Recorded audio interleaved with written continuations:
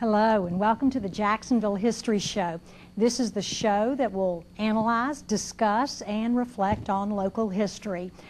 Today we have with us, just to do that, two wonderful segments. In our first segment, we'll meet with Jacksonville Historical Society board members and the president of the Jacksonville Historical Society and discuss what does the Jacksonville Historical Society do.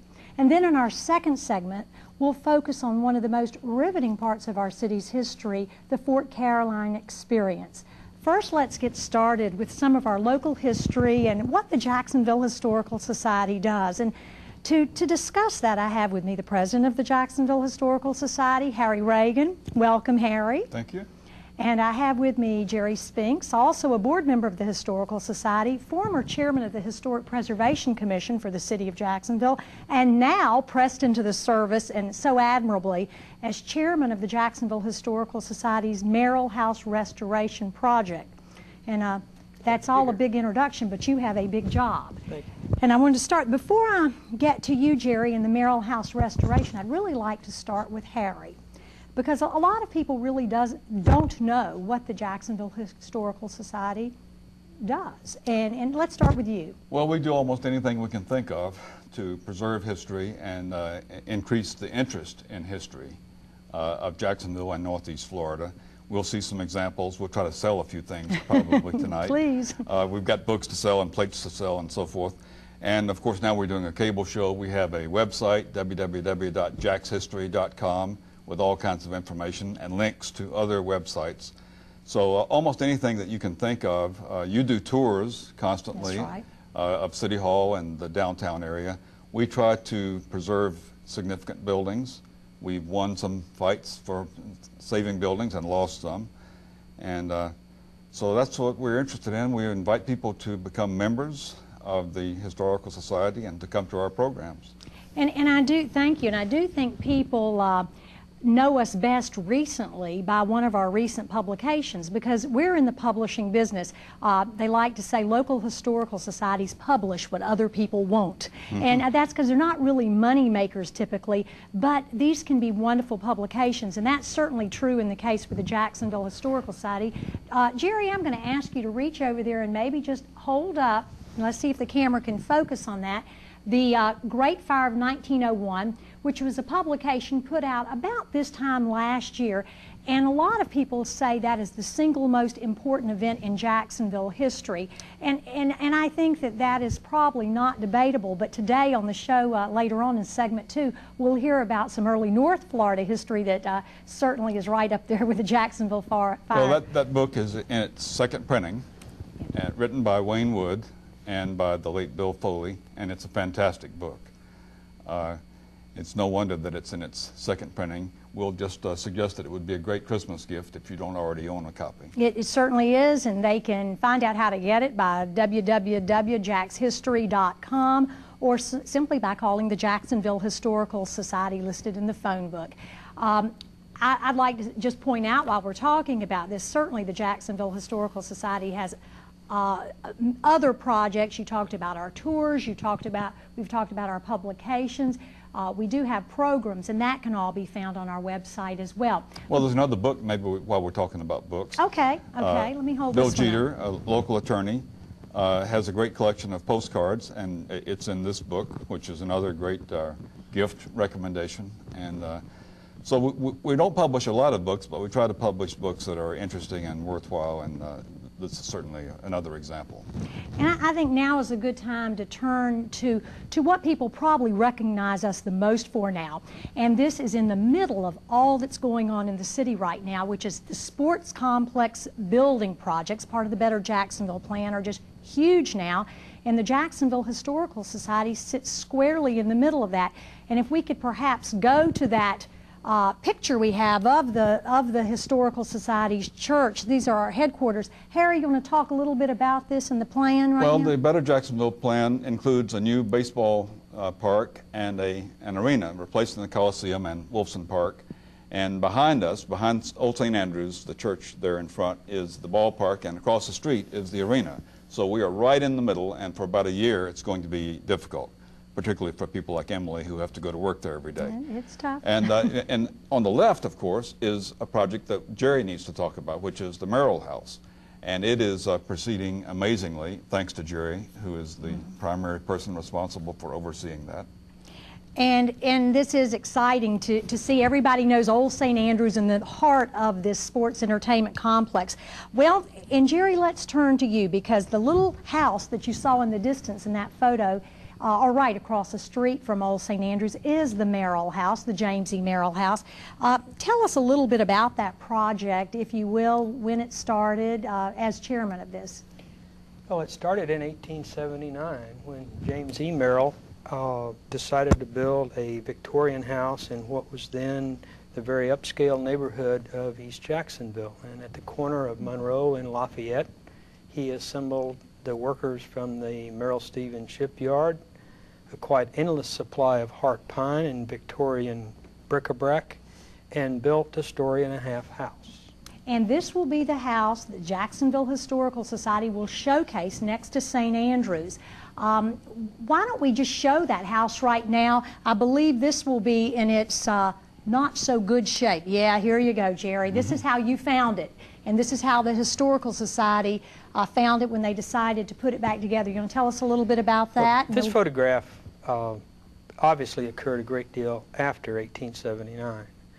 But it had been moved from Monroe and Lafayette Street to a location just south of the church. And here in these photos, you see it as we were beginning to stabilize it, prior to making all the measurements and organizing ourselves to have it completed. And then along came the Better Jacksonville plan, and Yes. moved the house, right? Now here's a modern shot. Well, much more recent shot, taken from the back porch, upper floor of the back porch, through the Victoria bric-a-brac that you see, toward Alltel Stadium and the Coliseum. That stands for now. The Coliseum will be coming down, I guess, in about a year or less. And this is some of the restoration work. This is how it looks today. It does. Shot was taken several days ago, and at this point, as compared to the first shot, you'll notice that the outside of the building is complete. It has been rebuilt. In the early 80s, an oak tree grew through the roof, and nobody stopped it. So even heart pine will rot after 20 years worth of water, but that photograph indicates a completed and sealed building. So it's taken the Historical Society about 2 years to get to this point with this old Victorian house, but it will, like Old St. Andrews, be the centerpiece of the sports complex area, and we're very excited about that. It really turns the Historical Society and the telling of history in a new direction for the citizens. Talk a little bit about the Merrill House project, will you? What you see for the future of it? How much more time will it take? The big question that everybody asks, that I never thought I, as a quasi-armchair historian, would ask, will it be ready in time for the Super Bowl? Oh, of course it'll be ready. Really, What'd you say? Say that again. I said, of course it'll be ready. The exterior of the house, its landscaping, as is in the case of the landscaping with the church and around the corner of Duval and A. Philip Randolph, will be ready in March when that baseball stadium opens. The stadium is well underway. Our corner will be pivotal in the sense that there is a large brick walk that will now run from Hogan Street clear to Alltel Stadium down what was once Duval Street. And that is between both the Merrill House and the church. And it will be in fine shape by then, and the lights will be on. Well, that's exciting news. I know the city has asked us to reserve these two facilities for that week, and I told them with my blessing, and I'll be curled up in my little home 10 miles away. And, you know, while last football season, the Merrill House was not in very great shape, and some of the city fathers were saying, can't you get that project going? This football season, which is upon us now, the house looks much better. Yes, it does. Nothing to be ashamed of at all, and people can see what it's going to become. And in fact, we have some pictures of really what we're going to do is put it back like it originally was. And we have some pictures of that. And if we could take a look at a couple of those pictures. This is what Jerry's going to do for us with the Merrill House, and Yes. Harry Reagan, who has been there every step of the way. Well, as you compare this photograph with the others, keep in mind several things. You will see shutters on windows. You will see details on a porch on the front, including the steps both on the front and the south side.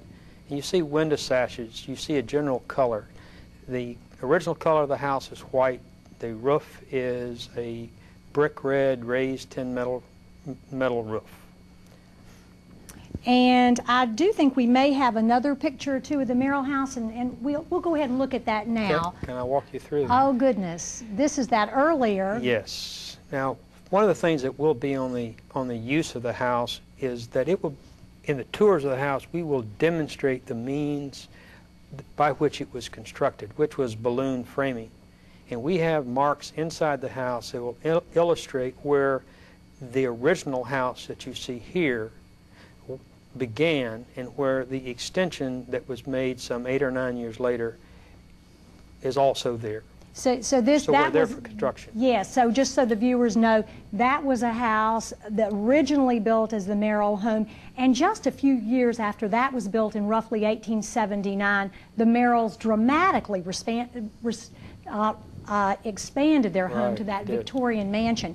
Now, Jerry, tell us about this picture of the Merrill family, if you will. Well, if anyone were to really focus on the house and why we're doing it, the restoration really is the story of the people on the porch. The lady in the back, sitting in the rocker, was one of Mr. Merrill's aunts. You have to remember that that lady experienced the war between the states personally. The gentleman, Mr. Merrill, sitting foremost in the picture, James E. Merrill, knew these people and knew of what they had done during the war. The Merrill Stevens shipyard was involved in building ships for that war. From the Civil War experience of the lady in the background, Mr. Merrill built ships for World War II. So we have, in the restoration, it's more than nails, it's about the people, where they lived, and the house they built. So the people associated with the house are certainly equally, or perhaps surpass the house itself. And the Stevens in that partnership, his home has been restored. It's in Springfield and is on countless home tours. So both homes of both partners in that shipyard, their homes have been restored. I want to thank you both for being with me today. This has been just a pleasure, and I want to remind all of our listeners to find out more about what we've talked about and the programs of the Jacksonville Historical Society. Just check with www.jackshistory.com. Thank you both so much. We'll take a break now.